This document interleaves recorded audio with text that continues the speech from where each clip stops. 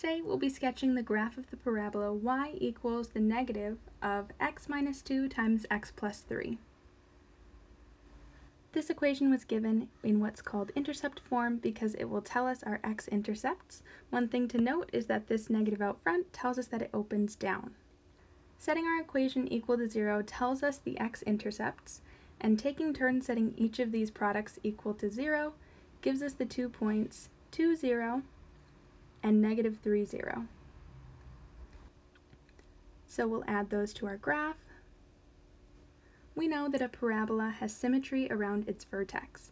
So one thing that's unique about intercept form is to find the x value of the vertex, we can take the average between the two intercepts because it should be halfway between them because of its symmetry.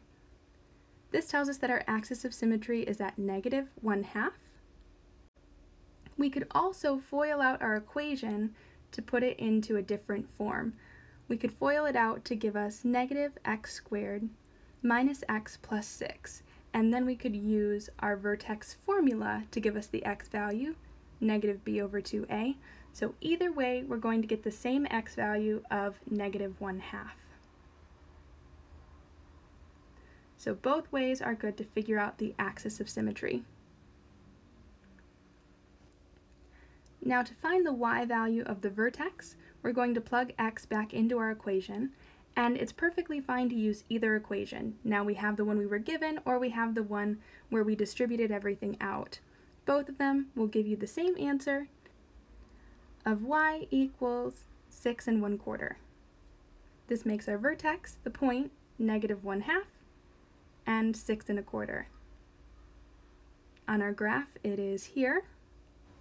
The last piece of information we can find is the y-intercept. Again, it's perfectly fine to use either form, so I'll use the intercept form.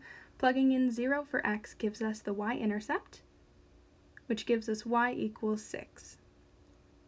So the point, 0, 6, is on our parabola.